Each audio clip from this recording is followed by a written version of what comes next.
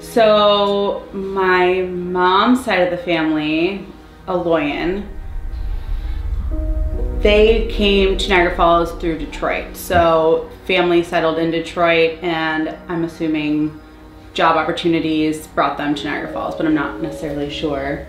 And then dad's side of the family, Ohanessian side, by way of Rhode Island and Richmond, Virginia. When I think of being Armenian, not only do I think of the legacy of your family and the Armenian culture, but food is a big part of it, and it's just wonderful. We do an Armenian picnic every summer at our Uncle Bonic's house, and every family brings a different Armenian dish to it, and it's just a big celebration of family and food, and it's just something to bring everyone together.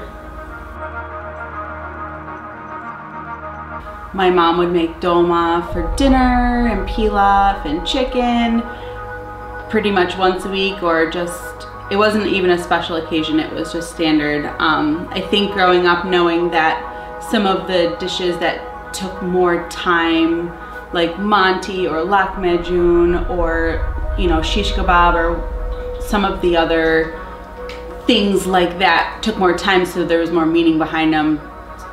It wasn't just an everyday occurrence. So, I mean, mom is a great cook. Grandma was a great, I mean, both of our grandmothers were great cooks. We've done baking since a young age with both sides of our, the Ohanessian side and the Aloian side.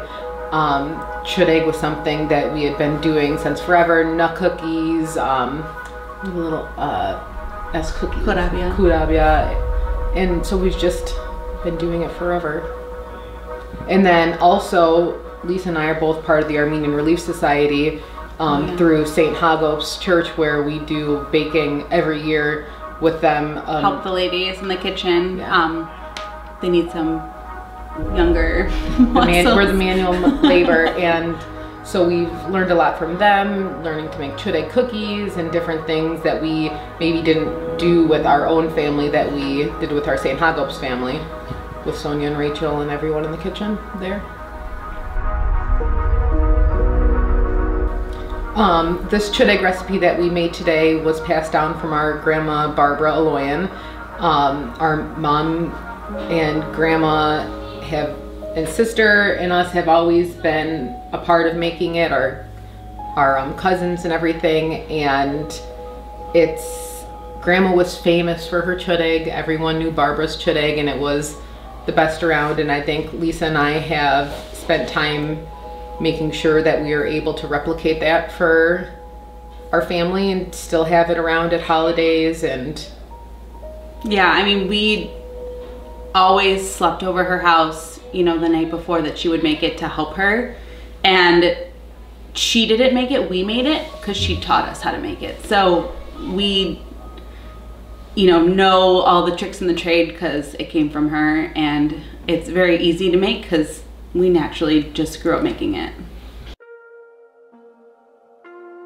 Like every time you would go over, whether we made it fresh that time or she pulled it out of the freezer and put it in the oven, like every family gathering, there would be that beautiful smell of choereg. And she would hide them along with her nut cookies, like, you know, before the house, like, so, you know, Christmas, it wasn't just sitting out, like, they were hidden, so people would have to go, you know, try to find them and maybe like break some off or find a nut cookie and just eat it before, because it was coveted and everybody knew it.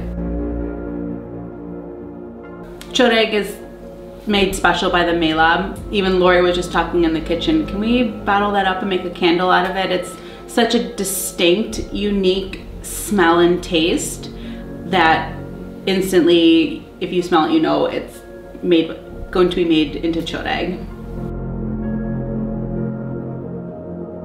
For me, my favorite thing about choereg is the memory of making it with my grandma. Just being in her kitchen on 91st Street in Niagara Falls, just, you know, her showing us how to make the dough and just the steps and just little, you know, memories of just being with her. Going through the motions and just being back in her kitchen and just how, you know, she would pour the warm milk and butter into the bowl, and just, I think if I remember, she like pulled, you know, a kitchen chair over because we were little to, you know, knead the dough, and just being back there.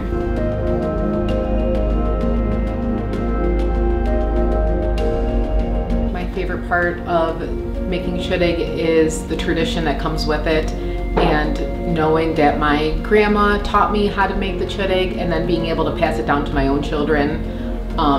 I enjoy when we get to make it together as a family, and they get to have their hands in it, learning the process just like I did when I was growing up. And I just think our Armenian culture is so important to us. We grew up in this Armenian community in Niagara Falls, and it's very meaningful to us, and we want to pass that same legacy down to our own children.